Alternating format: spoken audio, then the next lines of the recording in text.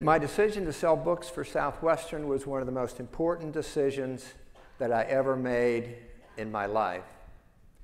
Because what I learned about discipline, what I learned about leadership, and what I learned about myself was truly the foundation for any success that I enjoyed as an entrepreneur.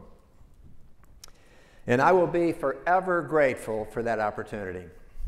There's that law of science. It states at 211 water is hot. I mean, very hot. But at 212 it boils and turns to steam, and steam can power a locomotive.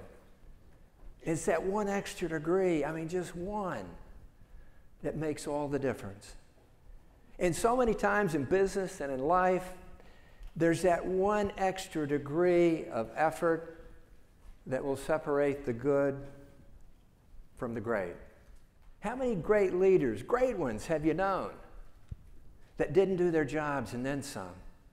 How many great salespeople have you known that didn't do their job and then some? I mean, let's take it one step further. How many great teachers, great coaches, even great parents have you known that didn't embrace the 212 philosophy? They may not have known it, but they did.